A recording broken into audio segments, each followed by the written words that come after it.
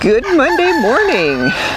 Well, I am standing on top of a lot of coconut palm tree parts, and basically we cut down a very tall coconut palm today. There's a coconut palm right behind me. That gives you an idea of how big the one we just cut down is.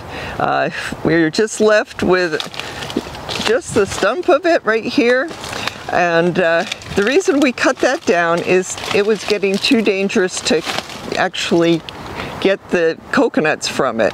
At some point, it's not worth the risk. So down that came. There'll be more sunlight for the small coconut next to it, and there's a mango tree next to that. So the good news, I guess, not only are those plants going to be happier, but we also have a cart full of coconuts. So lots and lots of coconuts for sale this week.